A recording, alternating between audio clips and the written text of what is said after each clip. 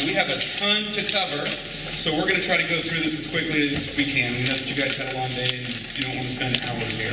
But we want to make this as informational as possible. So I will stop in between slides and presenters and just do a check to see if there's any questions.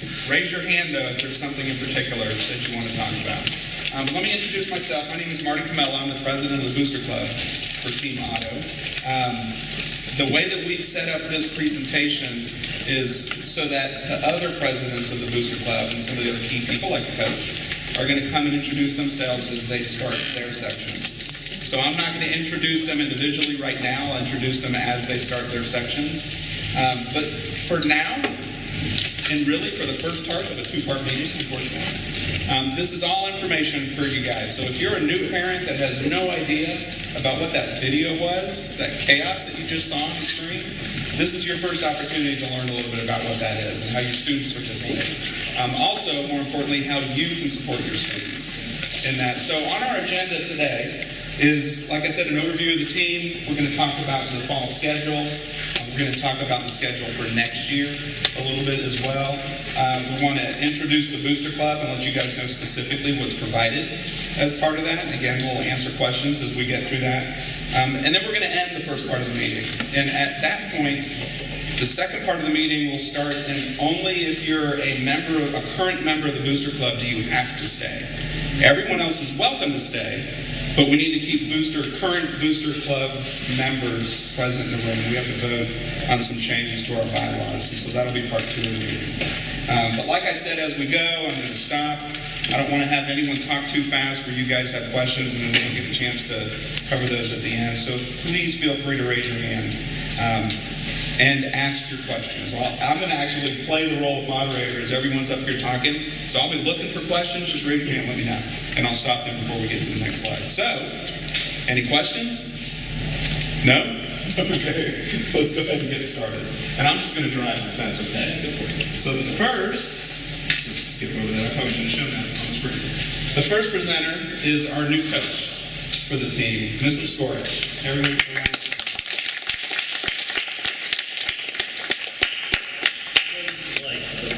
some of you have heard me speak about myself.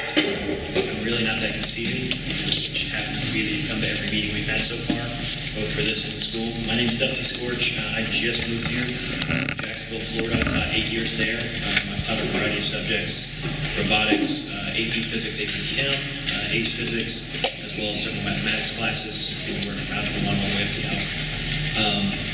When I was down in Florida, I was really driven to get a robotics program started because I really believe in it. And after looking through a variety of different programs, I decided on the first myself. So we had a FTC team, which is the first tech challenge team down there. And we also started our own FRC team. That was quite a bit of challenge, especially seeing how it was kind of a grassroots movement of myself and a very select few others. That experience really gave me insight into what FIRST as an entity really does, and we're going to talk about that a little bit tonight. First off, like it says up here, I'm the new FRC coach. I'm also the new engineering teacher here at the school. Kellen Hill is our lead team mentor, and we're going to talk in later slides about what mentors are specifically. Really what they are is knowledge banks for your kids to access, to be able to gain the skills necessary for them to be competitive in today's market. We also have Rick Folia, who's a mentor. He also works for Automation Direct, which is one of our largest sponsors and one of the largest sponsors of First County. We'll talk about them as well. We have our booster board, which is Marty Camella, Don Rowe, Robin Chapman, Tracy Vega, and Karen Owens. And you will hear from most of them tonight. You will see most of them, and they are really the driving force behind a lot of this. I mean, I put in a lot of time as a teacher, but it would not be possible at all without booster members and, of course, parents like yourselves who take interest in what your kids want to do and what they enjoy. It wouldn't be possible without you guys and them. So just to talk about a team overview, basically, I myself am up here at the top. I'm the FRC coach. Lead mentor would be Kellen Hill, like I said, he's over here on the side. Then we have a coach, and we factor down into different leads. All of these team leads are students that are currently here in this room, most of them are here in this room. The business team lead, if I call you out, will you stand up? Business team lead. Kyle Rowe right back there. Electrical team lead, Chase. Programming team lead, Rodney's behind the camera back there. And then scouting lead, there we go, Christian Cooper. All right. What this means to you is, while I'm at the top of this organization, what you need to understand about First is a program set up to make your kids into leaders and to help them to succeed. Towards that end, it is understood that it is not an adult or a parent or a teacher organization. This is not me living out some long lost fantasy of going in and destroying people with robots or getting my name up on a billboard. It's the same for the Booster Club, it's the same for the Lead Mentor. We are here specifically for one reason, and that is to support your children, to make them, to give them the chance to be as excellent as we know that they are. That is what First is all about. So, being that this, the way this is set up, this is a student-run organization. Students are in every facet of what we do here, and because of that, it really opens up their eyes into what they can expect in the real world. All of you know you have real jobs in the real world, and it's hard to express to your children exactly what that entails, putting in work, putting in hours, and putting in effort, and really making it something that you're driven to do. This allows them to get a taste of that. But in addition to giving them a taste of it, it also rewards them for it. There's tons of scholarships. Like I said, we'll talk more about First later, but there are tons of scholarships and opportunities and internships and people and connections to be made by being part of this organization. And this organization rewards students, and it rewards students who put themselves out there and who do the work and who put in the effort. So as you can see, like, while I am in charge, I am more facilitator than anything else, and that goes for all the mentors as well. This program becomes what it wants to be based on what the students want it to be. So if the students want it to be a championship, flagship program, that is what it will be. If they don't want it to be that, then it won't be. So, what is FRC? First Robotics Challenge. First is not a corporation, but I guess a non-profit. Basically, yeah, they are huge with some high-level sponsors. I know last year Qualcomm was a big one. I think they are again. But I mean, we're talking a who's who of tech companies support First, and I mean it's their farm. That's where they go when they are looking for future prospects and future talent. They go to these competitions. When you go to these competitions, you see presidents, vice presidents, heads of human resources walking around, walking in the pits, talking to kids, sponsoring awards, bringing kids up, talking about them, getting to know them. You make connections here of people who are actually in the business world.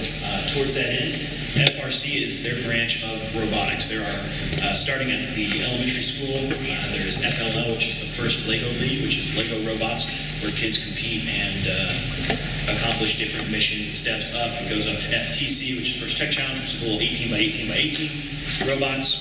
And then you go up to FRC, which are giant, 150, 180 pound robots wheeling around on a basketball court. FRC is a international program, so we compete not only against teams here in Georgia, but we compete against teams nationally for just about every state, but we compete against teams internationally. The competition I went to last year down in Orlando, Florida, we were bracketed between two teams from Turkey. We lost to a team from the Netherlands. They are teams from all over the world who come in here and compete. And so when we talk about going to these competitions, your students will meet these people. They will form bonds and French bonds. And First is very supportive of encouraging those bonds. They want our team to talk to other teams. They want us to talk to teams in Germany, teams in Turkey, and teams in Brazil, and build those bonds and like mentor through them. So going down to the first organization, we've talked about that, STEM requirements. So a lot of you guys have questions about STEM, and we have had a lot of meetings, a lot of nights up here to try and explain them and make them as simple as possible. And the real truth is they can be simple, but it's really hard to put that on paper. So the STEM requirements. STEM requirements, you are required to complete a season of competition. You can do that in a variety of different ways. You can also do that through FRC. If you're going to do that through FRC, you need to attend 75% of the meetings. And the way we keep track of that is we have a time clock system. When the student comes in, they clock in. When the student leaves, they clock out. We will take and we will compile all those hours. Now, every time they're working on something, they're clocked in. At the end of the day, we are going to compile all those hours, and it's just a straight percentage. Okay? They also have to compete in a competitive event. Okay? So if they are going to compete in Brits, the 2-day event that is coming up, and they have put in the 75% of the time, they will meet their season of competition requirements. If they go and they come in January for the true first season, which will run, which we'll talk about that here in a minute, from January to April, we'll talk about it. Yeah. About 1 second, yeah. 75% of the meetings, of the time scheduled for practices, they'll be here. And then they will go to the regional competitions, district competitions, and as far as we progress, they will keep going, and they will meet the requirement that way. If you have other questions about the STEM requirements, that's more of a one-on-one. If you want to catch me after this, or call me up after school, or send me an email or something like that, we can talk about it specifically. Time commitments. And this is something that all of you guys need to understand. This is the way FRC works is in January, at the very beginning of January, we will all go down to Georgia Tech, and they will have a reveal party. This reveal party is across the entire world. They're letting everyone know exactly what the game is for this year at that time. Once they let us know, that starts off a 6-week build season. So in 6 weeks, we have to go from absolutely nothing, not even an idea, to a fully fledged robot. Okay? That's a lot of effort. That is a lot of work. That is a lot of time. Okay? When we say a lot of time, a minimum kind of time commitment would be, right now we do 4 to 7 on Mondays. We do 4 to 9 on Thursdays. When this season rolls around, it'll probably be 4 to 9 on Mondays, 4 to 9 on Thursdays, and then we'll probably pick a weekend day to come up here and work as well. And that is the minimum. It is a huge time commitment. So if your student is also interested in doing sports or something like that during that time period, it is very tough. That's not to say that you can't be part of FRC and part of other things. We have lots of band members in here. We have lots of members who are in sports. We have lots of members who do a lot of things. But during that January to March, it will be very, very difficult for you to be able to do more than one thing because this is so time consuming. What ends up happening is we build this robot in 6 weeks. We then take it and we stick it in a giant plastic baggie. We then send it off after the 6 weeks to our first competition date so that they know that we have not touched it and every other team has to do the same thing. We'll talk about those competition dates here in a second, but we get to, we'll do 2 district competitions. If we win there, we progress on to the state finals, and then if we win there, we progress on to internationals. And we'll talk about that here in a second. So let me just pause for a second because I know there was a lot in here and there's some critical pieces. But do you guys have any questions, general questions? You've probably heard a lot of the STEM talk, right? Do we have parents or students in here that aren't in the STEM program that are part of the team? Because we should talk a little bit about that you don't have to be in STEM. You do not have to be in STEM. Absolutely not. In fact, we are part of the, I do not, let me put it this way, being new, if you come into a successful program, you don't want to change a lot of things. I do not want to change a lot of things. I'm very happy with how successful the program is, and I want to keep that success going. However, I do believe that there are a few areas of improvement that we can change, and one of them is bringing in, up to this point, we have had a hard time finding, we've been trying to take kids who have specialties in one area and convert them to having specialties in other areas. What I mean by that is, like graphic design. We have a couple kids who are good with graphic design. They're also good at 9 other things that they're doing. Or videography, or pictures, photography, that kind of stuff. We have several clubs and programs here on campus dedicated solely to those programs, but their students aren't in STEM, so they have not thought of FRC as an option, and we're hoping to change that. We'll be doing some visits to those classes. We'll be talking about some of those students. But if you're not part of STEM, this is still a great program to be a part of. If you are not in an engineering class, this is still a great program to be a part of because you get access to not only the workspace and the knowledge of all these mentors. And when I say these mentors are some smart people. I mean, these are professional engineers, these are professional workers. Some of our mentors are in college at Georgia Tech currently to become engineers. We have mentors all over the United States who specialize in a wide variety of things. Programming, metallurgy, CAD. All of these people are here to support your students to be as successful and to gain as much knowledge as possible. So even if you're not in the STEM program, this is still a great thing to be a part of. There's absolutely no restriction from you being a part of it at all. Any other questions? Yes, sir. So you have to have 75% time commitment to actually compete? No. Season of competition, if you want to use this as your STEM competition, you have to have 75% and compete in one competition. Let's say that you already have your season of competition. You do something else that you earlier in the year or later in the year that you care about, or you're part of TSA and you compete that way. And you still come to a majority of the meetings and you still are interested, but you just don't have that time commitment down. You have other things at that time that mean you can't come 75%. If you still come and you still put in the effort, you still put in the work, and I'm still sure that you are dedicated to being a part of this team, and you are going to say, scouting. Scouting is a huge, huge component of our competitions. We can never get enough data going on scouting. And if you come to me and you show me that you're committed, I'm never going to say no to taking you along to help scout. Or if you are part of one of the teams, and while you haven't been able to make all the meetings, you're a valuable part of that team, and so when something goes down, I know I can rely on you to fix it, then of course I'm going to take you with me. But as far as it applying towards your season of competition, we'll have to have a one-on-one talk about that because you're not meeting that 75% qualifier. Does that answer your question? Any other questions?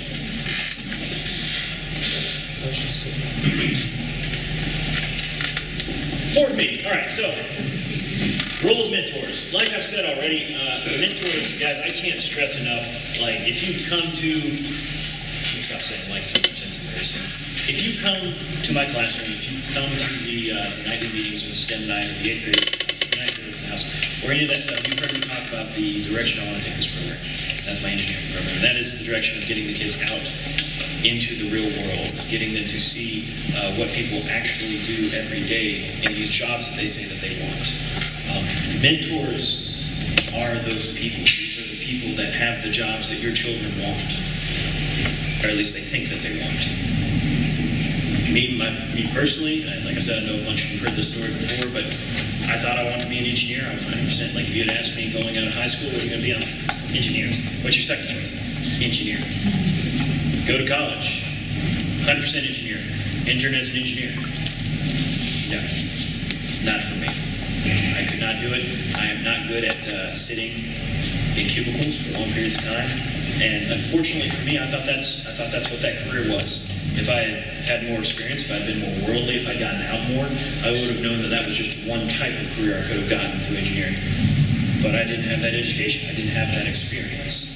I don't want your students to go through that. I want your students to know what job they are actually trying for and what degree will help them get to it, not what degree they think is just going to be the rest of their lives. These mentors are people who work in the fields that your students want to be a part of.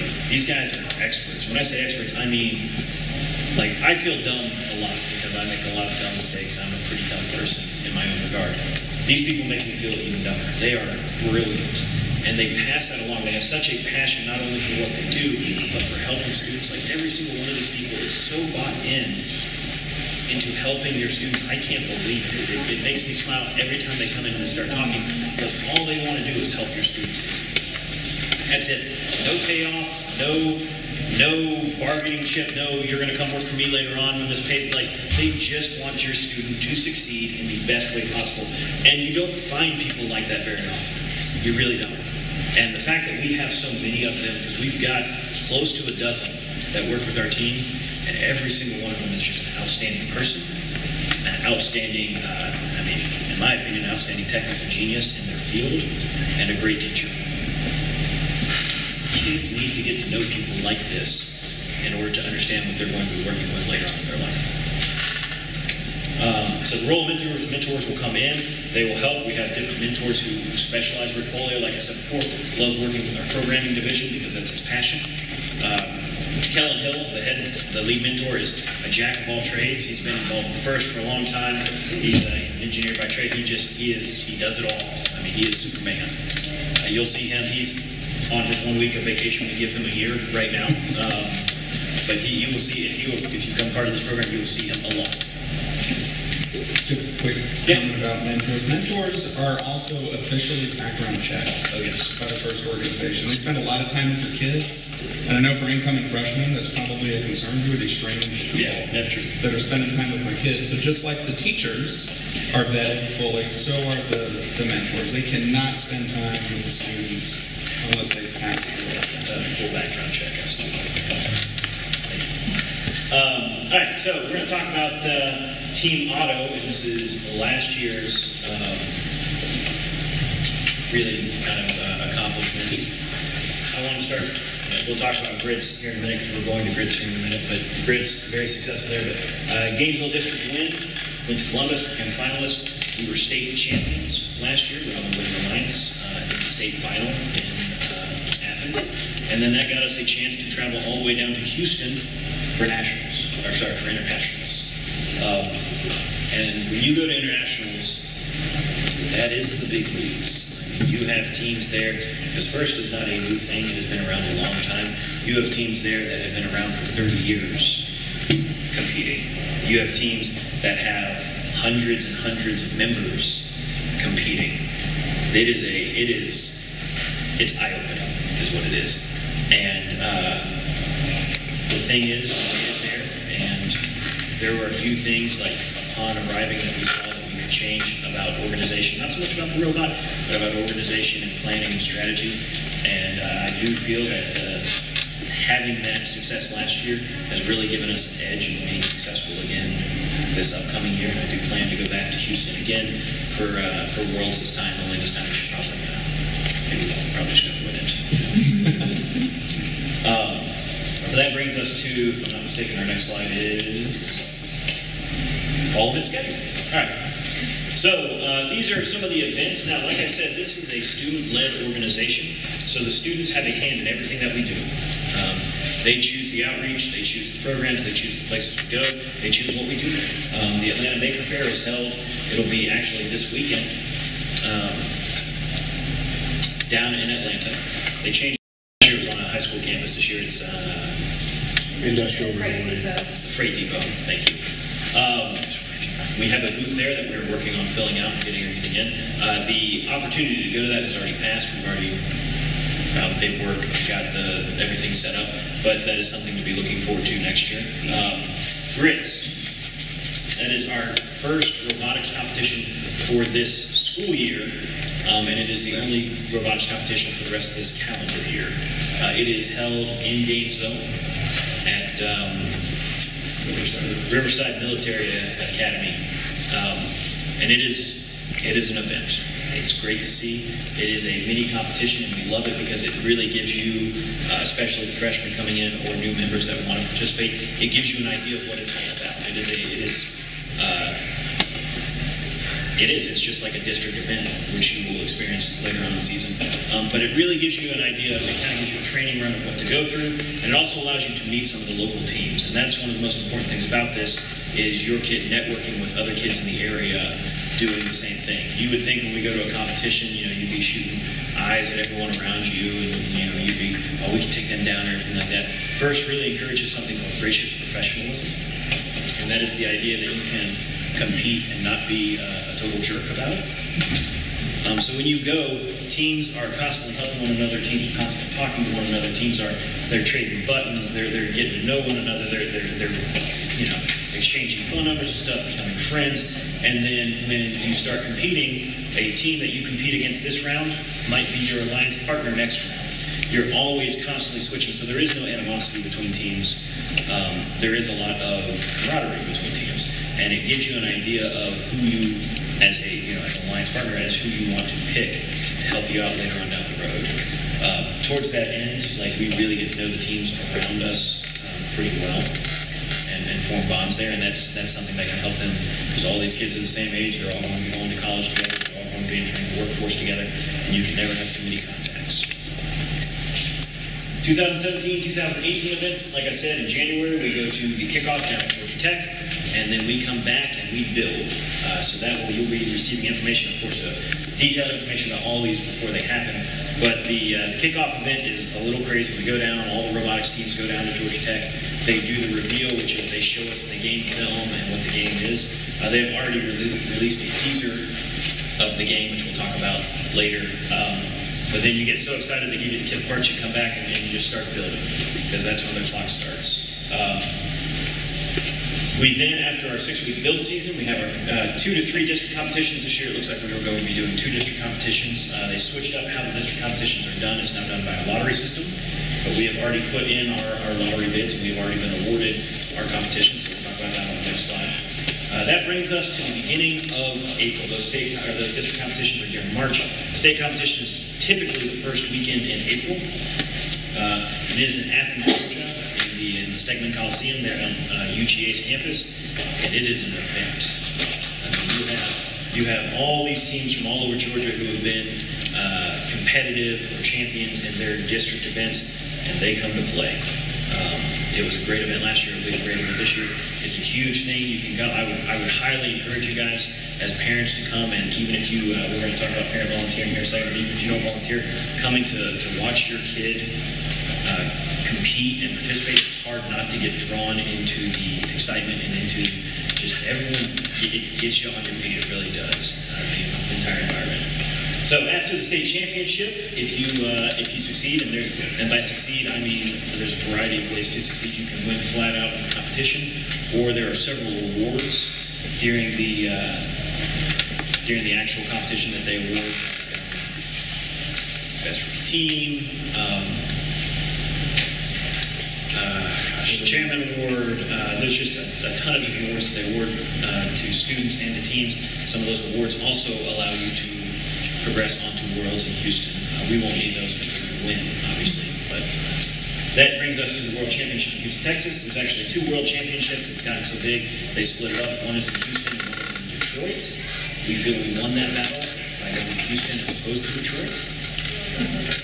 Yeah, it's just, I mean, Detroit's on its way back up. It's just, I think Houston might be a little bit better. Speaking of our 2017-2018 events, here's our game teaser. We won't show that right now, but the game is First Power Up. It seems to have some sort of 8-bit gaming motif. We're pretty excited about it. We've all been brainstorming and guessing what it might be.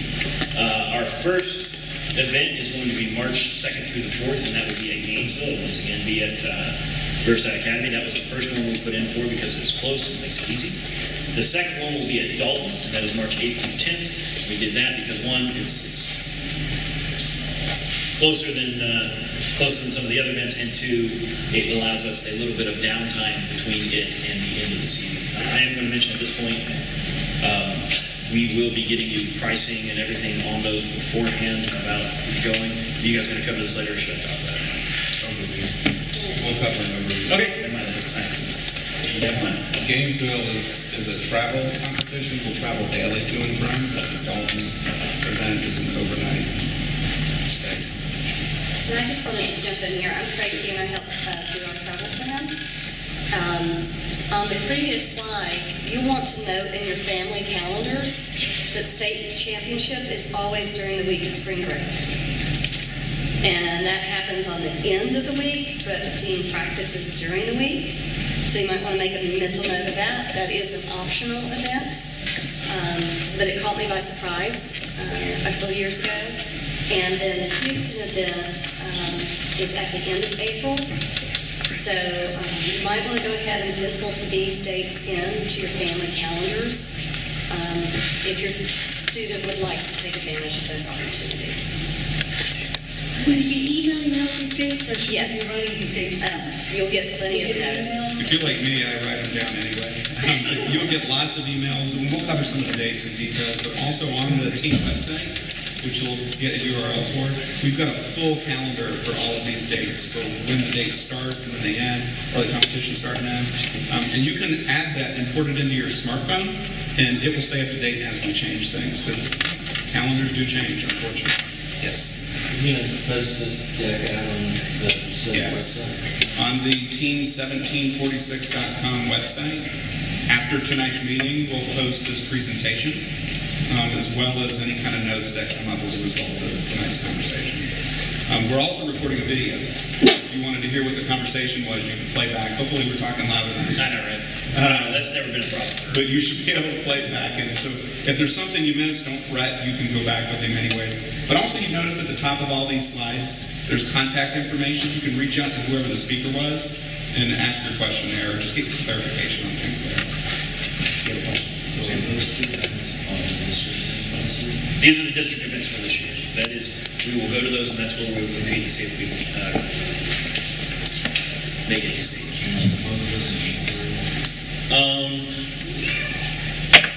That's a good question, and I'd love to just give a straight up answer to it, but we're still evaluating policy. As far as season, like if you're talking about season of competition, or being part of this team, those are two very different things. Season of competition states that you have to come 75% and go to one competition, so that would be one of these. But if you're going to be a part of the team, we would hope that you wouldn't go to Gainesville and be like, done, and check out, obviously. We just, to make it season of competition, we want to keep it kind of fair and balanced. Those of you who aren't in STEM, and I keep saying season of competition, don't worry about it. It is something that your child does not have to jump through. But there are, in STEM, you have a season of competition, and there are a variety of ways to build it. We just want to make sure that kids competing in FRC do a equivalent amount of work compared to some of the other events, like through TSA or HOST or some of those things. And that's not a problem because FRC is so involved that we don't want to make them do 3 or 4 times the amount of work that some of the other students in the program do. Any other questions? All right, this is Mr. Scorch's last slide for now. We're going to move into another topic slightly.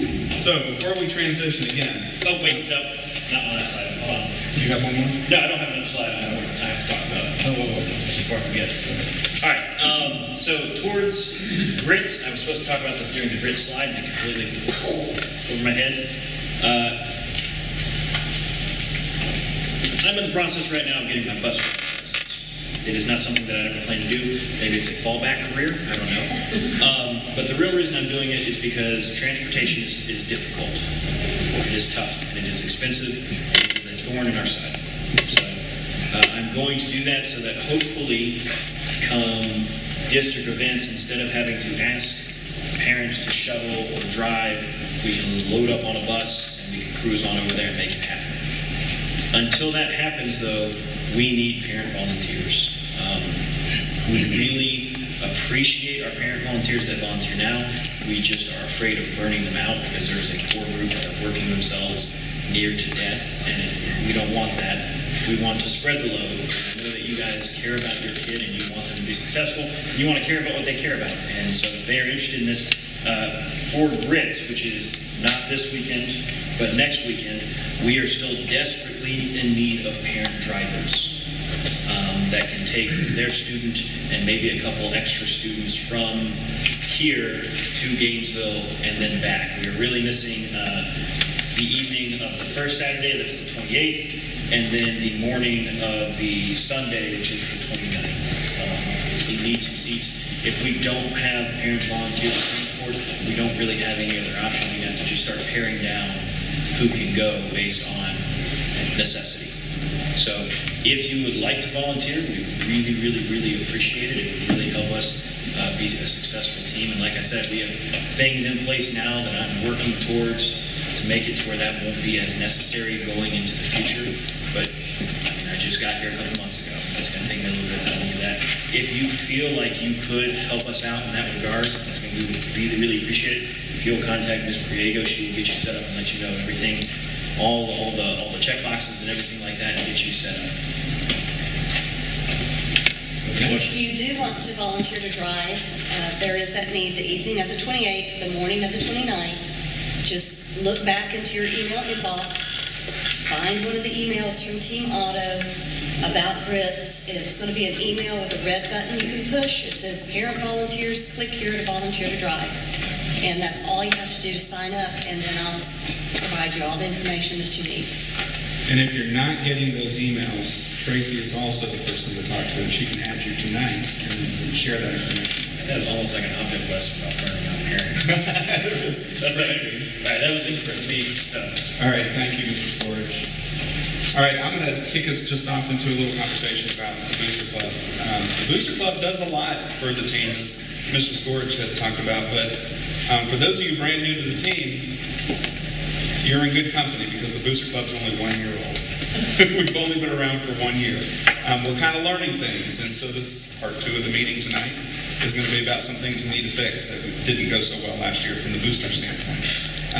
But with that being said, we have a lot of really strong talent in our booster members and especially on the board that have helped to cover some of the gaps that the teachers and the staff here at Forsyth Central have just not been able to provide. And that's really in a nutshell what the purpose of the Booster Club is. We provide all of the extras that the school can't provide, and in some cases that parents themselves can't provide. And there's a lot going on. We are only successful, though, with the help of all of the parents on the team. So we'll spend a little bit of time talking about that. But we wanted to highlight a couple bullets here, and I'm going to introduce some other speakers up to talk about that. We figure it's real important for you guys to understand what our budget is.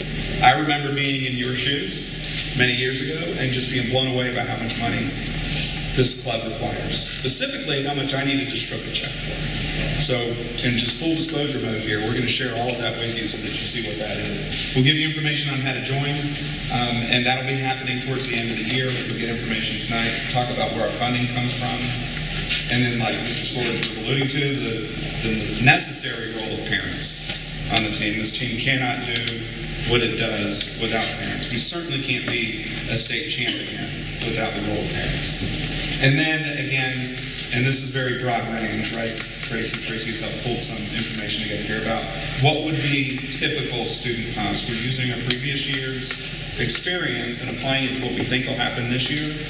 But that's going to be really important for you guys to understand, especially as you're planning your budgets for your household and things like that. So, I want to just start with what the costs are and what the benefits are for being a member of the Booster Club. We really do have 3 tiers. We've got a student tier, which really is the parent is the member. We have an alumni tier, and then we have a community tier. Most of the focus, though, for what we talk about happens in this left side with the student tier. And so for this coming up year, we have designated $200 as the membership fee. That's just to be in the Booster Club. And listed out some bullets here. And again, you don't have to write all this down. You can take a picture with your phone if you want to, but this is all on the website as well. But just to give you guys an idea about what you get for that, you become a voting member of the club, so help to make decisions, help to make changes, like we're doing at the end of this meeting. You get to participate in the club events. It helps to fund some of the necessary parts that are more consumable for the robot, because we have those expenses happening every year.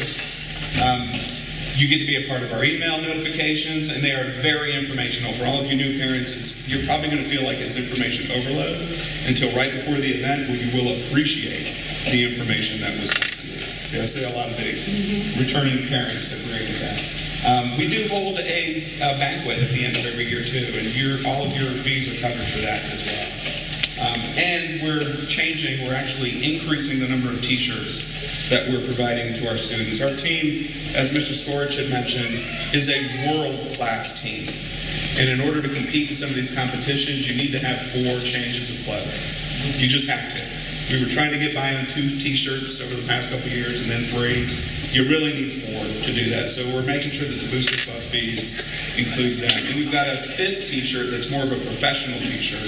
Probably something very similar to what I'm wearing right now, that your students can use when they go and speak to professional organizations, whether that's businesses that are in the engineering sector or fundraising opportunities, outreach events, but also maybe for photo opportunities. For example, the team was invited to go speak to the Board of Education to receive an accolade for being state champions. And this is the kind of thing that we want them to wear as opposed to a t-shirt that might have been written from working in the pits during one of the competitions. And then as you move to the right, which those probably don't apply so much to you, but I want you to know that these are here. Alumni get to have the same voting rights, and they get some of the benefits, and then community members that want to participate and help drive and steer the Booster Club also have some privileges that are associated with that. Do you guys have any questions about anything on this slide? Nope. So now I'm going to invite Don Rowe up, and he will speak to you. Don is the vice president of the Booster Club. Come on. Don's the vice president of the Booster Club. Good morning. So for the great team and the great parts, makes money. All right. And the tiers Marty showed really are really the student fees are really the smallest part of the funding. For this year, college year, we're going to be about 40,000, roughly about 40,000 for all the parts, the travel and expenses for the year. And broken down, most of that cash flow is not from the student fees. It is from sponsorships, and including cash sponsorships, the in-kind sponsorships where a company would donate materials or supplies, and grants, and then some of you new parents, new students. The Booster Club is a nonprofit 501c3. I'm sorry, and my company is XL Catlin, and they will match some of your large employers that have someone were to make a donation to the organization Booster Club, you can, in some cases, companies will match dollar for dollar. So we're always looking for opportunities to raise the money if your employer has those programs.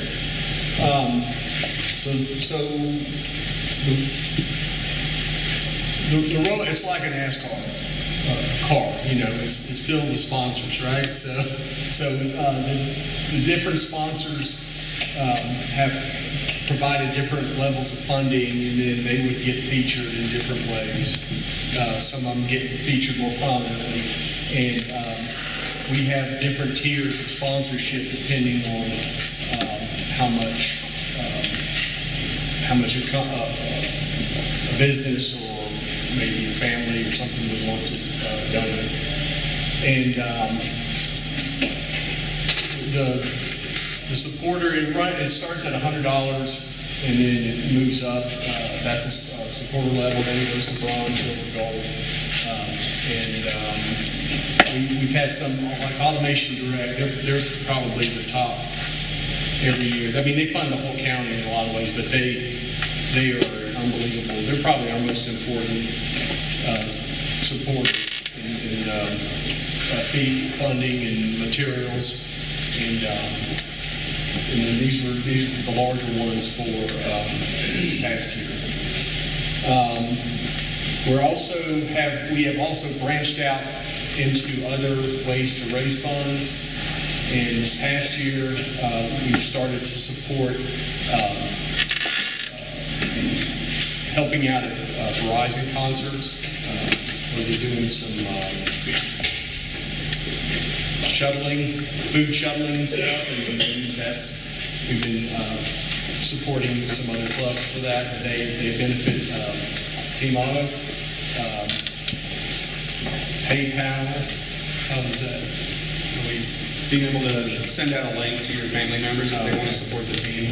We actually have favorable status with PayPal because we're a 501c3, where we get breaks on the fees that PayPal charges regular businesses. So it's a great way at a very low cost to raise some money. And then we did some toner cartridge, recycling, but that was a way that we raised a little bit of money from that, right? That's actually pending approval. Just got it.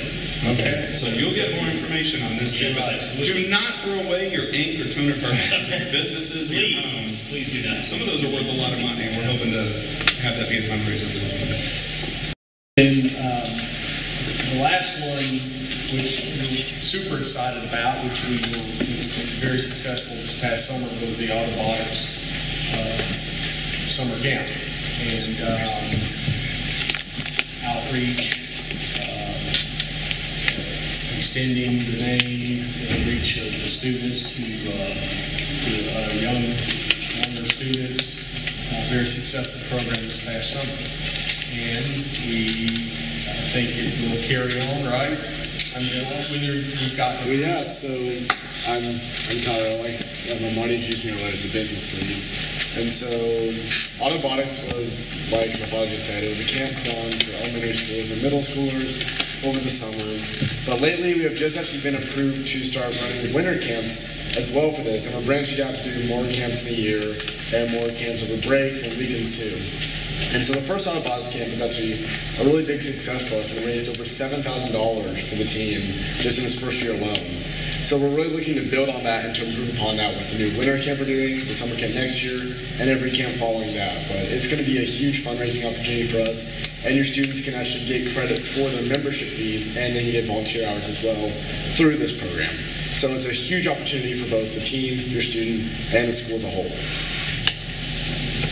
And we got a nice grant to fund that, and we bought a bunch of VEX robotic kits, and we preserved those so that, and it's important. I mean, they built the robots. It was unbelievable what occurred in the how the students they had to be creative. They had 2 weeks, 4 weeks of working with younger students, keeping them engaged, and just what they learned and how they engaged these young people was just an unbelievable result. And all the feedback we got was super positive. And we think by promoting this earlier and promoting it, if we maybe for the winter, we think that this could be a real long-term opportunity to extend the reach of robotics in the county and a little bit beyond the area. And then part of the Autobotics, the hardest part was just getting everything started up this past year. But going forward, there'll be opportunities depending on the time of year that the camps are run. We will need parental help with maybe getting your students there, getting supplies, just support. And again, as Mr. Scorch said, this is student-driven. The board and the Booster Club, we're all here to support the students and their success. And these kind of opportunities, again, they go beyond the school environment. They're learning how to work with others, how to lead, stuff that you don't get in the textbook. So again, there's a lot of great benefits to these camps. We like to think of ourselves as the good kind of enablers. Right. Well, and it's also, this is kind of also sports programs have these feeder clubs, you know, a lot of it's baseball and football and stuff, and I think there's a mission in the county and in North and in the state to drive robotics and things like that down all the way to younger levels, and this is a great way to facilitate that up in this area. And we want us to be a leader up in this area for this kind of stuff, and a lot of the success too will depend upon word of mouth advertising. We think, like I said, the people who participate in this, feedback was overwhelmingly positive, and we think there's great opportunities to expand it more in the future, but it's going to take your help too to make it successful. Yes. Are you going to allow the students to receive a letter again this year, like we did last year? Yes. Absolutely. Okay. Are there any questions about? Again, these are just different aspects. We need, this is a large family, team and community. And, everyone's help and input is appreciated and covered. So. Okay. All right. Any questions? Any other questions for Don? More to come on this too. This is probably one of our biggest fundraising. It probably is. by far the biggest one. And we definitely need your help doing that. All right, thank you, Don. I want to introduce Karen. Karen's going to come up and talk about parent involvement on the team, and it seems like we're harping over the same thing, but she's got some extra details to provide here. And if you have questions about any of these, it's a good time to raise your hand and make sure we get those answers for you. Hi, I'm Karen. I am one of the board members. I do a lot of the meal thing. That's kind of like my thing for the team. We'll get into that in a minute. But what they talked about the mentoring, if you know if your work or what you do as a living, or if you actually have resources for that, let somebody know so we can have you maybe potentially be a mentor, like what Dusty was typically telling what we need and those types of things. I'm not a good mentor because I don't have an engineering degree, but I have access to my work where we do a lot of environmental things, which would be a great example to teach the kids that type of engineering, environmental engineering. So if you have some type of like that, please get in touch with somebody, and then that way we can maybe put you in place somewhere. And don't just think engineering is the only thing we care about. Business, marketing, advertisement, medicine, we don't care. If you are an expert in something, we will take it. We can find a place for it, I promise. So that's one way you can volunteer. And I know for new parents, this might not be fully understood, but there is a game basically of what the kids build a robot to perform. And they score points, and you'll learn more about that. As a new parent, a couple years ago, I had no idea what this program was. Went to a competition and was blown away. There is a game field that has, I think one had a castle, bridges, boats. This year had a ship that they, had to put in the fuel to fly. So for us to be successful, we have to build a robot to perform those tasks, but we also have to practice. Now the robot is put up and we can't really use it, but I do believe we could make a second robot that is something that they can use and they practice with. So if you're pretty handy and can help construct some of the things that we need to practice, please let us know, because we did lose one of our really great resources. They had a senior last year. So we are going to be in need for somebody that can build some of the props, and it doesn't have to completely match, because when you go to these competitions, if you can go to grids, you'll get a little taste of it. It doesn't have to be exact. It just has to be able to give us the chance to function the task that the kids have to do. So like one, they had to build a robot to shoot into a funnel. Just to be a funnel, that's all we need, just to make sure that the dimensions and everything like that. So if that's a way that you can help, again, please let us know. Okay, meal orders. We know the time commitment these kids are, and y'all have just been aware of it, especially new parents. You might not realize how much that they are here, but they are here a lot. And after school is 9 o'clock, it's a very long time. So what we try to do is organize meals so that your kid is eating something decent, not pizza, because I know on the off season I think the kids have eaten a lot of pizza lately. So last year my goal was to come in and stop that. It's not anything fancy. I work, so I can't go home and cook a huge meal and bring it to the kids. I wish I could, just don't have the time. So we created a schedule, asked parents to pick a date, bring food. If we didn't have one, I made sure that food was there. The kids would pay me, and we moved on. This year, we're doing it a little bit different. We're going to do it where we are ordering food for everybody. Or you can opt out if you need to. But I will need parents to help me pick up the food orders, bring them to the school at a certain time, and make sure to deliver that. So if that's something that you can do, I would really, really appreciate it. And I don't know if we can go into the meal plan or not. I'll speak a little bit about it. Okay. Now, if you would love to cook and have the time, it is a little bit cheaper.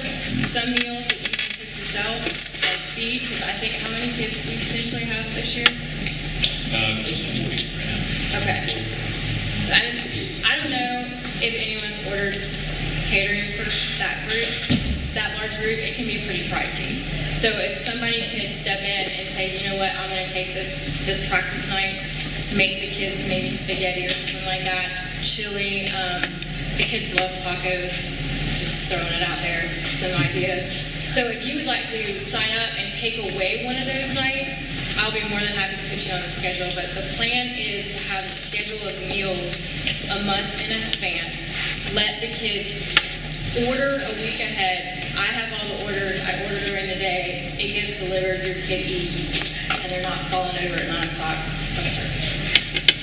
And it's a great way for the kids to take a break, because I think they get so busy trying to build a robot, trying to do this. They're all broken out in all these different areas, but the meals will bring them together. They kind of can socialize. They start to get to know each other a little bit better, especially for the new kids. You'll just find a place on the team, and I think it's a good break for them. So, chaperones and drivers, and a team trailer. We have to haul everything to these competitions. You might not realize how much goes into it, but they build a pit, almost like 10 by 10. Yeah, it's 10 by 10 by 10 for the cube. And it has to have everything in it that if we plan on using something there, it has to be in that space. So, we go to a competition, we might have 5 or 6 competitive rounds where we're participating, and if something breaks on that robot, we have until our next competitive round to get it fixed. So we bring it back to that pit area, and we have to have tools to fix it. We have to have extra supplies on there. We have to change bumpers pretty regularly, which are the red and blue. Safety mechanisms on the outside so we don't destroy the field. It's a hefty kind of thing, and we take basically our entire workshop with us and then pack it into this space as efficiently as possible, because you never know what you're going to need at the drop of a hat. And it does happen. Yeah. Just when you least suspect it, or the kids just decide, let's just rebuild You know what, it. this didn't work. Right before the Let's just go ahead competition, and we're just going to rebuild it and go from there. We all were like, but they ended up winning state, so they knew what they were doing. So, I know it's hard to commit for a day, but I know like Janesville last year, I drove the kids in the morning, was able to go home for a little bit, do some things, drive back, and then take them back. I personally enjoy the competitions. When you do go to one, you kind of get hooked to the point when I can't go to one, when they have to travel. I'm sitting at work watching the live feed, trying to see what's going on and keeping up with everything. So if you have that time commitment and can give some of your time, we do need the drivers to get the kids there safely. We don't ever want to put them in some type of situation that's not safe, and we won't. And I don't want to see that we can't take everyone because we don't have enough drivers. I would hope that we would all be able to rearrange some things. And I know I'm super busy, so I completely understand you can't do all of them. But if we all could do at least a few, I think that would take the load off of the ones that are always doing it. And then we do travel to Houston. That's a huge commitment for you to have to do. I personally can't take off that time to work, so I can't do that. So for those that can do that, I'm very appreciative, because my kids wouldn't be able to go. So that's wonderful that those ones that have stepped up and do that for us. You might be able to say. Yeah. And like as far as parent chaperoning goes, the Forsyth County likes the stipulation of 1 to 13, 1 adult, 13 kids. And so I am 1 adult. So if I am going to one of these events, that means I am legally allowed to have 13 kids with me. And so if it comes down to where we don't have transportation, or we don't have parent volunteers, then I'm allowed to take my 13 to that event. And so you do play a very important role of setting the number of kids that are allowed to go, because if we don't have that second or third or fourth chaperone, we are limited because we can't take it. And that's a terrible thing to do. And also, how do kids drive themselves? Yeah. No, gotcha. That's a big no-no, and I know I've learned this being on the board of a sports team. The kids are not allowed to drive themselves to a competition. That is a very no-no. They will not be allowed to compete, and I'm not sure if they will be penalized in the future if Well, they're caught. We will get, like, let's just say that's a happening thing, because that is I get called to the principal's office and have a long discussion about the future of the club kind of thing, so please. And every year we have an 18-year-old student say, but I'm 18 years old, I'm an adult. It doesn't matter. It does not. We're going to follow the rule of the school, right, Mr. Storch? Absolutely. And parents, to help enforce that would be great too. But I don't think we've not had that problem lately, so it's something about this group doesn't want to drop. Just saying. I'll jump in here. The good news about Grits, if you have signed up to be a driver to take kids from here to Gainesville, you can pick them up and drop them off at Gainesville and leave. If you have signed up to drive your own student, then you will need to, I'm letting coach know which students those that are being driven to and from by their parent, but you will have to sign out with coach at the end of the event. And if you are a driver, we're going to get you all the necessary information that you need for the event. And to put your mind at ease, we do ask for all of our parent volunteer drivers to fill out a form noting that they have a current license and what that number is and where the current insurance is for the vehicle. So we take that step to help assure that we've got a safe trip over there and back. And we do also check who's going, who's not going. We take a note, if not assigned prior, who's going with what car, so that we can have a check and balance at these competitions. Now, we need, and sometimes, depending on your day and how you can come, the finals are really exciting, and that might be the only time you can come. And it would make sense that your child rides home with you. Now, they might want to ride home with the team because they won, they're going out to dinner, they're excited, they want to stay together in a group, that's fine too. We just need to know that ahead of time that you can check out with him, and we can check and balance our team and not be trying to find your child in a facility so that we can leave. And once again, hopefully this is, fingers crossed, Grits will be the last event that we have to have parents sign up to drive. Obviously, I can't even imagine you having would a fly to bus Houston. driver. Some of us, unfortunately, have to drive a cargo trailer to Houston. Right. Thank And you. that's another thing about the trailer. The trailer is something that we did lose the person that hauled that for us. So if you have a truck or a vehicle that can tow that, and I do believe it does have a specific pin. You have to have a brake controller wired into your truck, which is a 9-pin adapter. And you cannot go from a 4-pin, cannot go from a 4-pin to a 9-pin. You can go the other way. But we need a vehicle that has a 9-pin adapter, or else we would be renting a van or a truck to do it for us going forward, which is expensive. So if that's something that you know, your area that you can help us, just let us know as well. And also going back to chaperones, I think that word makes you feel like, oh, I'm just going to go babysit. This is a great group of kids. They are very enjoyable to be around. It's honest. You're not looking. You're not worrying where anybody is. There might be a moment that you're just like, okay, everybody's here.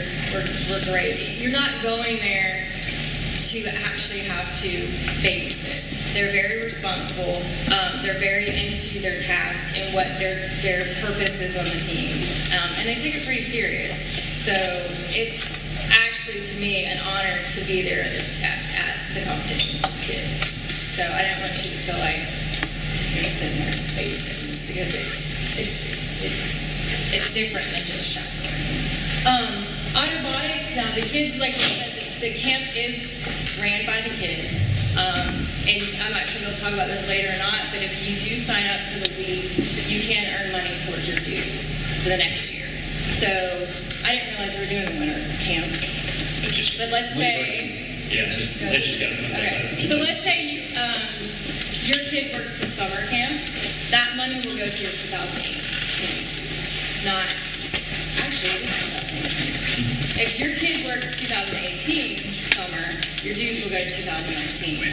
So the autobotics camp for go to these dues and kind of pass unless now with the winner. But there is, what's that amount?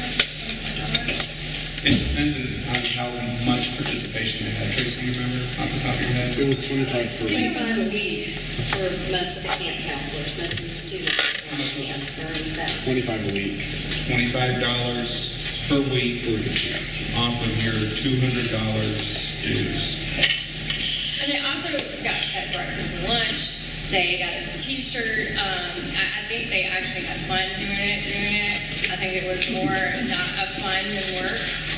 But I think it was a great opportunity for these kids to have to teach and learn that role, because that role isn't in this team.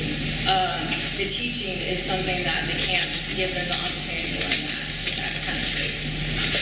Also for parents, there is a need to deliver those food during those camps and everything too. So if that's a place where you see that fits, if your summer opens up and you have that time, that would be great too. And I believe also just registration, we need a parent's word of mouth. Actually, it's the best way to market is word of mouth.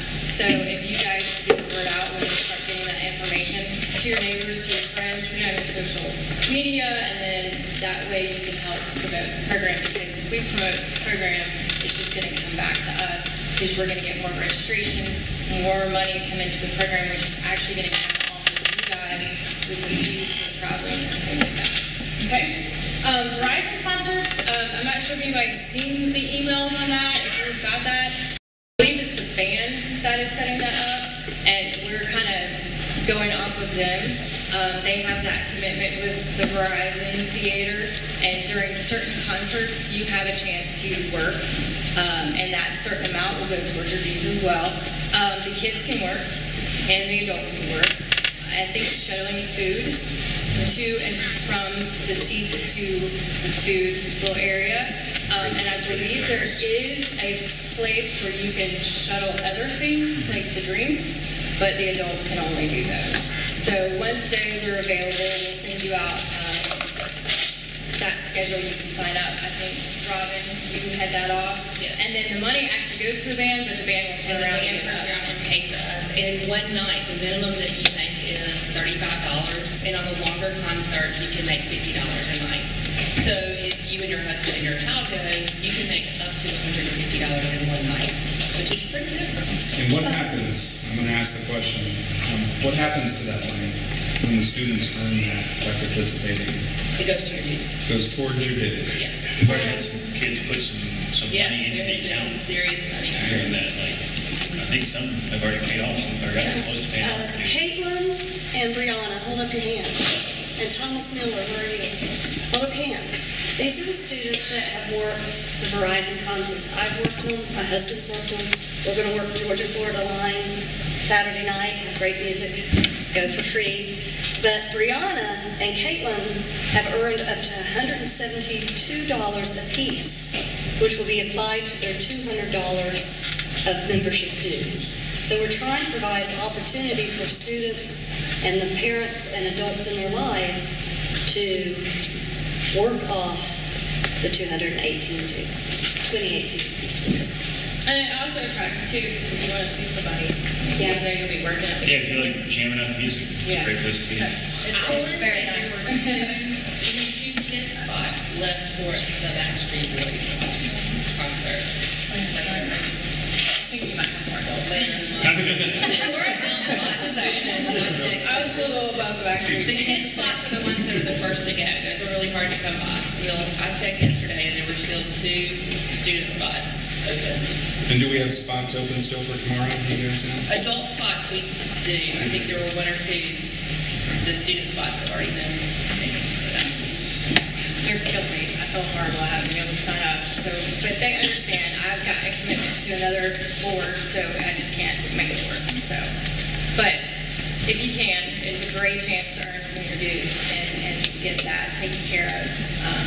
And it's fun. I used to do it for Falcons games. It really is a lot of fun. So, I'm sure. Caroline? Caroline has a need and some opportunities that are coming very soon. Okay, so this Sunday we have Make the Fair, and as of right now we have Mr. Mr. Scorch, myself, and a couple other students going, but we need somebody to transport the robot down. And we currently do not have that available. So if anybody would like to come, I have plenty of tickets available for like multiple people to come. So if you want to bring your family, I printed out like a whole bunch of them. So if you can, that would be really great. We would like to go and represent the team. There are going to be tons of other robotics teams down at the Maker Fair. So if you have any more questions, just talk to me after the meeting and get things What set. size vehicle might work to transport all this stuff? I don't know the vehicles. So like a pickup truck or a van? Or A pickup truck or a van or an SUV would work just fine. Now, last year was hauled in the back was a Buick, we got a Highlander. I mean, that's a mid-size SUV. Yeah, if the seats fold down, Yeah. literally can make And it we work. need to, we don't have school tomorrow, so we need to have a plan, so if you would be willing or able to, like, talk to me now, so we have a packing list, we need to, like, just get into the car and we'll, like, get everything all set up. So, thank you. Yeah, so if anybody can fill that in for them so that they can bring the robot, just let Caroline know afterwards or one of us, and we'll take it from there. The next event is Chris, and it was a lot of fun last year, but we are in need of drivers, especially for Saturday evening and Sunday morning. So please go back in your email, look at, see if you can find that email about the volunteer sign up, and let us know if you're able to do that. And like I said, I don't live in the school district, so to me, Gainesville is pretty close to my house. It's not that bad. So it was very easy for me to drive, drop them off, and go do what I needed to do. Especially if you can only do one way, just let us know, and we'll pick it up somewhere else. But if that's something that you would like to help out, 'cause I'm not sure how many kids do we have signed up for Grits? We have 25 on the 28th, and we have 19 on the 29th. And to let you know, on Sunday will be the finals. So if that's something you would like to really sink your teeth in to look at what the robotics competition is, Sunday afternoon would be a great time to see, because you can look at the alliance, see how the teams are picked. It is pretty exciting for the kids if they're in the top 8 to pick their alliance or get picked by one of the top 8. It's a big honor, and they go from there, and it really is like a sporting event, so it's great fun. So please check your emails, and if you can't find the email, just come talk to one of us, we'll get you signed up. All right. Any questions for Karen before she sits down? Okay, I want to bring up, thank you. I want to bring up Robin, or you can stand over there. All right. Stand over there and talk about that. I want to know, I see so many new faces. How many new parents do we have? I'm so excited that you are here. I remember being in your spot last year and feeling so overwhelmed. Let's see if I can get out of here. Do you get it? Are you overwhelmed? I promise the dust will settle. It will all come together. But you may want to take a photo of this one. This is the one that has all the resources for you and your student. The number one thing for you will be our website. Team1746.com is where you will find all things Team Auto. You will find our team calendar there. It has our competitions and our practice schedule. It is kept up to date, and you can pretty much go by anything that is there. If there are changes that are made to the practice schedules, it will be put on the calendar. Our latest tweets from Twitter are also on our website, so you can follow it on the website, or you can follow us on Twitter there.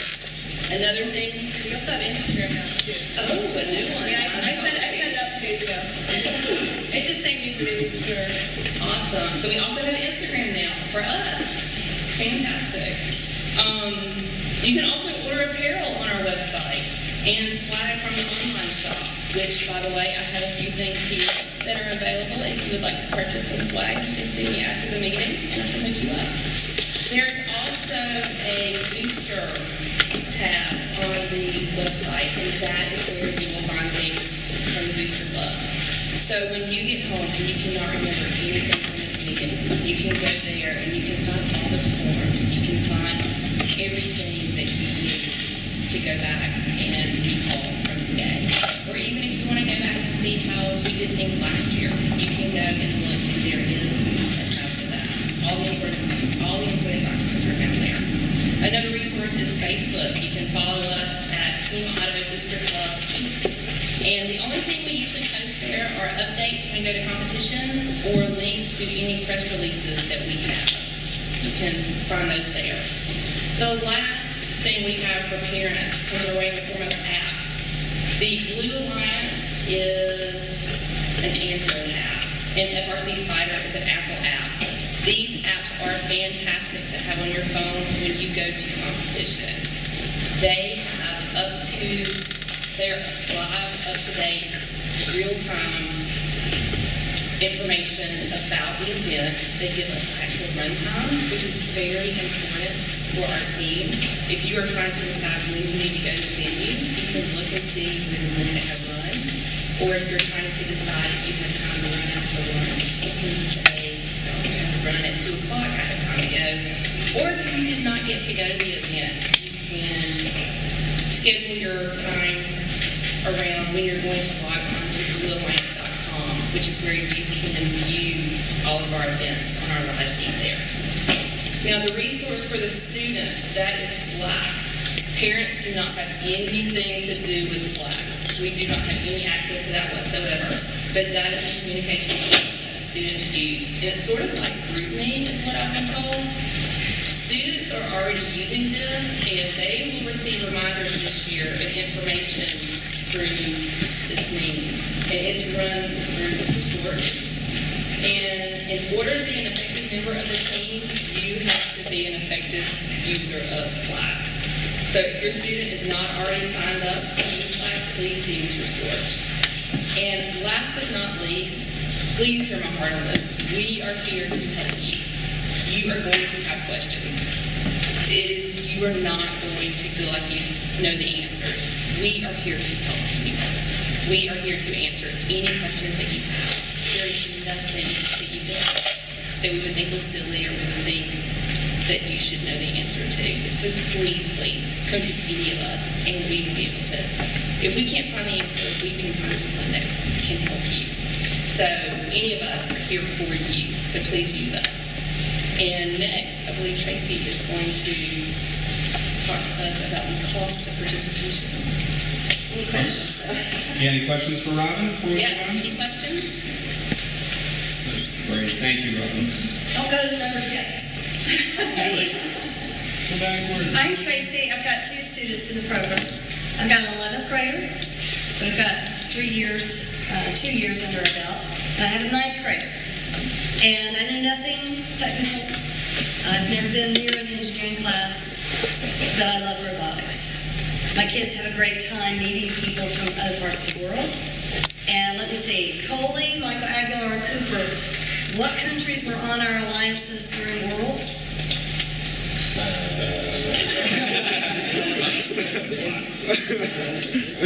Israel? Okay. There's PNW. Other states? So it wasn't like we were on a team with a school from Albany, Georgia. We mingled with Russians, Australians, Israelis, Palestinians, Spain. Over how many countries participate, Kyle? I think at Worlds it was roughly over 60. Yeah. I mean, there's over 4,000 teams worldwide. It is incredible fun. And when I can't travel with the team, I've got a little one, he's the monkey over there in the classroom. I watch online. I use my app and I follow the team online. And then when they get close to playing, we all gather around the TV and cheer on Team Auto. When I joined, I was a deer in headlights mom. And what was important to me is to know the cost so that I could budget within our family in terms of finances and in terms of time. So let's look at those. And I'll share with you some starting points of numbers because I'm going to use some numbers from our previous season and our best guess about what's coming up for this school year. So let's move there. Okay. The one fee that doesn't go away is the $200 membership fee. And we've talked about opportunities that students and the adults in their lives can work and earn money toward that fee. In terms of time, I looked at our January, February, March, and April calendars. There's about 38 practice days, 5 hours at a time. It is going to be like a part-time job for your student. So student, this is warning number 1. You need to manage your time. Use your time on the weekends, pay attention to your classes. When we get into competition, the dates that Coach mentioned, those are back-to-back weekends. It involves a Friday of missing school and Saturday and Sunday. The good news is, when we were waiting to depart for Houston, we had 2 great groups of kids. They were waiting for the rides to show up. One group, my heart went out to them. They circled around, they got out their math and chemistry books, started doing homework together. The other group, they got a level and brought their gaming consoles and started gaming. Use your time wisely. So that's the bare minimum with time, and the practices Coach talked about. See, some of these numbers are for the kids and the families that want to go all in and do everything. So I'm going to try to carve out where you can add and subtract in and out of your life. The Gainesville event last year was around $90. This year, I think the maximum was $34.60 and as low as $11.60 for students. So that number is already different. But that gives you a snapshot of time from last season. And the amount of days last time was 3. This year, it's still 3. Okay. I'm sorry. I'm speaking to grits dollars here. So when we do Gainesville in March, I would plan around the $90 mark. And definitely 3 days. Then the second event, which we know now, is Dalton. Our best estimate using last year's number for Columbus, Georgia, was around $255. We will invoice you, the student and the parent will get this invoice on email. We will invoice you about 2 weeks or a week before the event. I try to get it out 2 weeks beforehand, and then payment due a week before we leave. So plan on these 2 items for your March budget. If we total all these, if your student wanted to join the club and robotics, participate in both these events, we're looking at a total of $545 and a total of 44 days from start to finish. Now I have an asterisk down here that's hard to read. These any and all trip costs increase any time we have to rent a cargo van or U-Haul to move our team equipment. So it is a big, big, big opportunity for our parents to step up and help transport that trailer or the equipment that goes inside of it.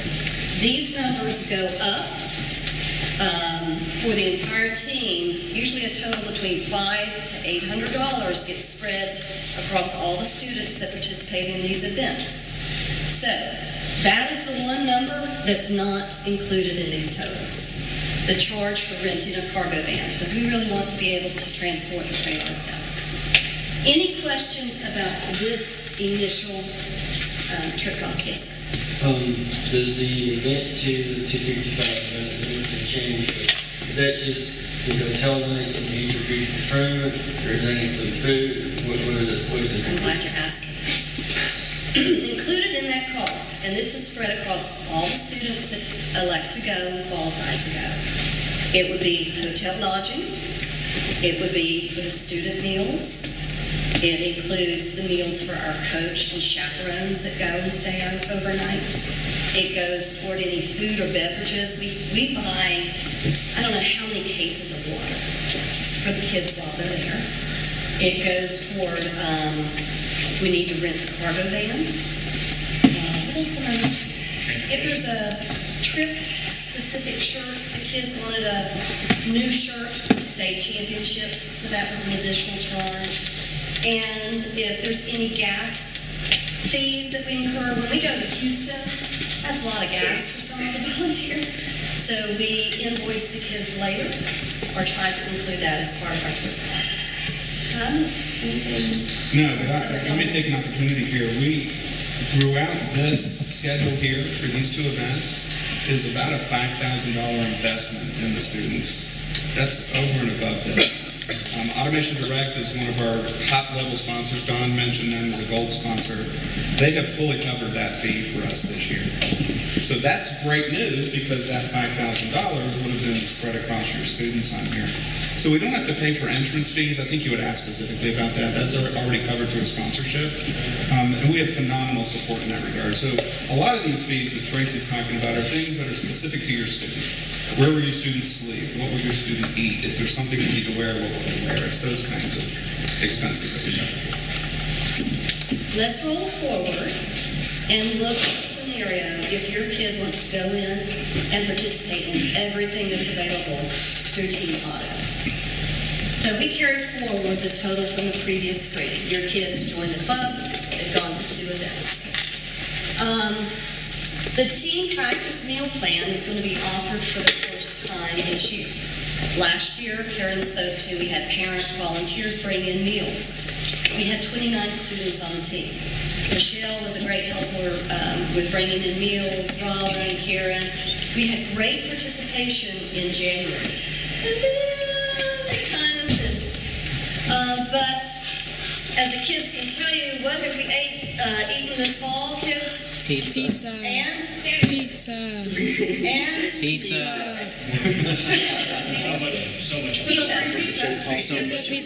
Pizza. So what we're going to offer on a month-to-month basis is this. We're going to count up the number of practices for that month. You can elect to opt in or opt out. If you opt in, we will invoice you at the beginning of, or the mid, like January, we'll invoice you mid-December. Payment will be due the beginning of January for the month of January. And then your kid will sign up and order their meals. It's either all in or all out. So if you opt in and your student misses practices, there's no refunds. It gets crazy trying to manage that. So if you chose to put your student into the meal plan, I counted out 38 practices, $5 a meal, that totals out $190. That's optional for you to do. If there's a third event, it sounds like we're just going to do 2. Yeah. If there's a third event, we would add another trip cost, but we can go ahead and strike that number. Then, the other optional events are the state championship. Last season, 19 out of our 20 students elected to go. The trip was $284, and it was 4 days. And those are 4 days out of spring break. It's a crazy fun 4 days. World Championship to Houston, we drove. We are going to toy with the idea of flying out. But driving this past spring, 14 students elected to participate. That was invoiced at $546. Again, these are numbers you can either add into your family budget or say, we're good with district events. Or we want to do 1 district event and 1 state championship event. However, state and worlds are not guaranteed. The team has a very strong record for qualifying for state and worlds. So my family would just plan on those happening, and we discuss now that we have 2 students as to how we will participate. IRI is an event that happens in July, another optional event. This is a very exclusive, prestigious event, the best in the world go. We had 8 students in July elect to go, and that trip was invoiced at $355. And then grits this season, this is true pricing. If you're going for 2 days, you're a new student, you buy a shirt, about $35. If you elect to do everything, this is a ballpark of $2,210. There will be more charges if we have to rent a cargo van. This number to Houston may change depending if we fly or not. Just take a deep breath. District 3, you can go ahead and strike that. Yeah, you can cross this off your list and subtract it from the total. So we slide right in under $2,000. For the ultra So that's all. Order now, you can tell. Yes, sir. What's the 735 over there to your left? I don't understand what that has to do with 29.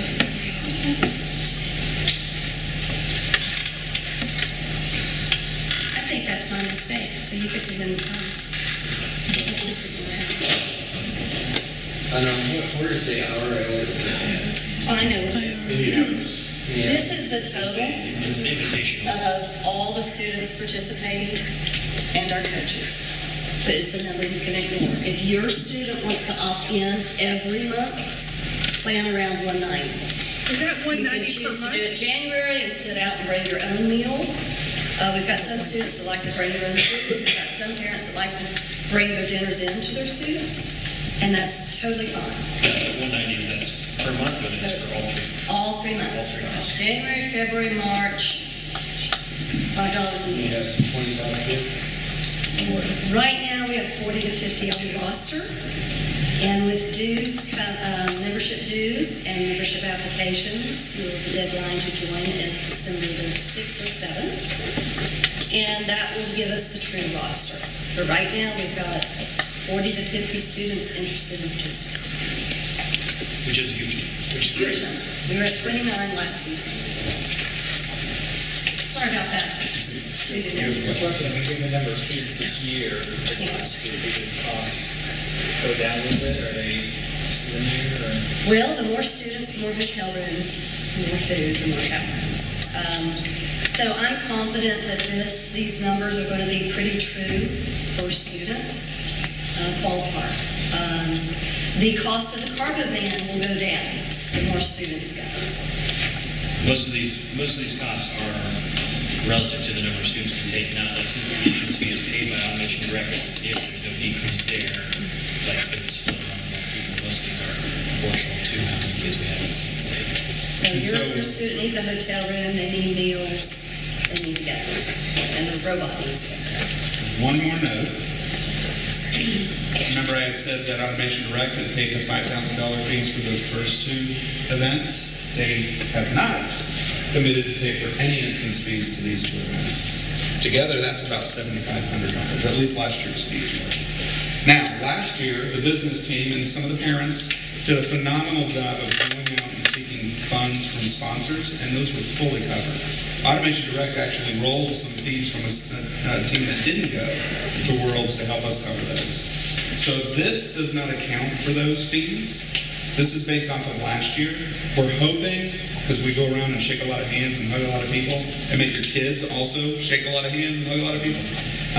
We're hoping that they continue to support us at that level. But there is a chance.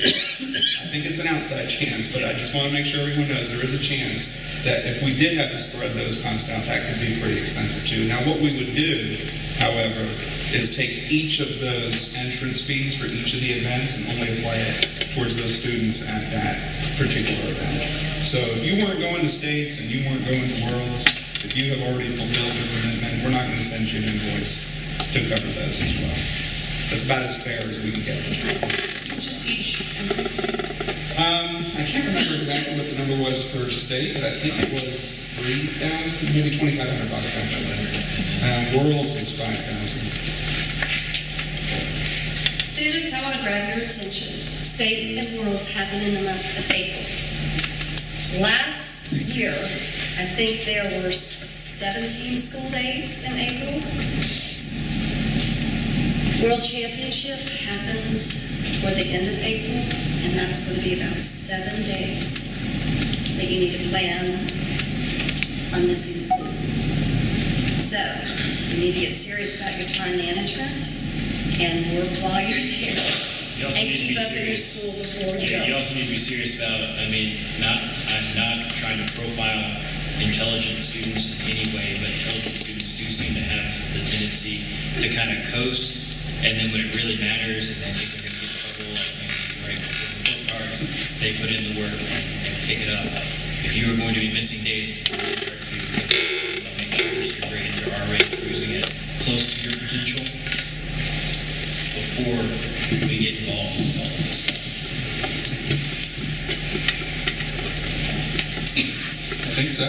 You guys have any other questions on this topic or for Tracy? And again, go ahead, I'm sorry. Are students allowed to miss that many days of school? It's an excused absence, just like if you were to, compete at like a state championship or something like that in a sport, they're excused absences. So all of their work will be able to be made up. Most teachers will give them work ahead of time. Like we will, here at the school, we will make it work because they understand how important and how amazing this opportunity is. But it does not actually count towards their attendance total. They will be the same as if they were here. And the World Championship is the longest amount of time, and that's because it takes 2 days to drive out there. So this past season, we drove on a Monday and a Tuesday. They competed Wednesday through Saturday night, and then we drove home Saturday and Sunday. And Monday. No, that's right. All right, thank you, Tracy. So just to hit pause here for a second, did you guys have any question on anything else that we talked about earlier? Any returning parents have some sage advice to offer? All right, so we're going to talk about some next steps here. This just kind of wraps up what you do from here. Okay. So, especially for new parents, if you're wondering how to get involved, or your student already is. If you start, if a student comes to one of our meetings, which are, like I said earlier, Monday and Thursday, Monday 4 to 7, Thursday 4 to 9, we get them signed up on Slack. We get them to where they take a tour about the different teams doing different teams doing different things in the workshop. We get them plugged in and they start working. So if they are interested, have them keep coming to these practices. We've created time clock entries for all of them so they can clock in. We have jobs for all of them. There's tons that they can learn. It's great that we give them a chance now to kind of feel it out, because I'm just going to tell you, when January hits, it is non-stop. It's go, and people are running all over the place. You needed things 2 days ago, and it's just crazy. So the fact that we have this opportunity now to kind of do a mock-up before we get to grits and everything like that is a great chance for them to kind of feel out what they would want to do, and so that when we hit the ground running in January, they know where they want to be and they know what they want to do with that. If you haven't registered for grits, too late, so don't worry about that. There's always next time. Volunteer for grits. But volunteer for grits, absolutely. And come on out and watch it. It's great. You need to, if you want to become part of the Booster Club, which I highly recommend. I highly recommend it because, like I said before, and I'm going to tell you it again, we can't do this without you. We can't. I can't. It's a huge responsibility, and I will fall very, very short, no matter how hard I work at it. So if you really want to feel like you are making accomplishments and you are really helping your student and you're really helping the school, this is a great way to do it. I will sing your praises to the end of time. Come to the November 16th booster meeting, and the Booster Club has bylaws, has voting members. It is as official gets, and if you want to be a part of the guiding, once again, it's a student-run organization, but they need guidance. If you want to help guide them down the correct path, becoming a Booster Club member is the way to do it. And then membership dues deadline, like Ms. Priego said, is December 7th, and that is if they want to participate in the actual build season, or the build competition season in January through April. Any questions about that? Anything at all? Any questions about anything at all? Like anything we've all talked about? So everybody should have, if you don't, we've got some extras in the past few. In front of you on the table should be an application, a paper copy. Those are also available on the website, team1746.com. You can take those home with you tonight. If you want to write a check today, that would be awesome. Talk to either me or Tracy or Robin, and we will collect those and get you marked off, at least for this part of the fees. The last thing I want to say is we really, as a Booster Club, only have 3 meetings that we do in the course of a year, but really your participation is important. Tonight's one of them. Next November is another one. We're actually going to be voting in some new members on the board, and we want to present that to you guys today as vacancies open up. We want to invite you to participate at that level too, especially for returning parents. But if there's someone that's a freshman parent and is ready to roll into a strong leadership position, certainly there's openings for that too. We do our third meeting generally before the busy part of the season, which is that April time period that Tracy was talking about. That's not necessarily mandatory, but if you're wanting to get details about the trip and answer questions, it's just one last time to have conversations with us. There may be some other mandatory meetings that get set up for trips, especially the overnight trips. But from a booster standpoint, that's about what we're asking for in terms of the booster club. So with that being said, unless there are any other questions, I'll pause. This concludes the parent meeting. So here's what we're going to do. And feel free to leave, I get it. If you're a new parent and you're not interested in the next meeting that we're going to have, where we talk about our bylaws, you're free to go. We're going to take, I've got 8:52 on my watch. So at 9 o'clock is when I want to start the booster meeting. Members of the booster club, please do stay. The good news, I've got bad news about that. At 9 o'clock, it shuts off. That's okay, we'll be really quick. Okay. That's motivation to like this going. Kyle, any question? Do students have to stick around for the second part of the meeting? Students do not have. Which I'll be unless your parents are driving you home. Yeah, I'll be heading back to my room to unlock it so that you guys can get your stuff out of there if you need it. And then you can clock out. Thank you.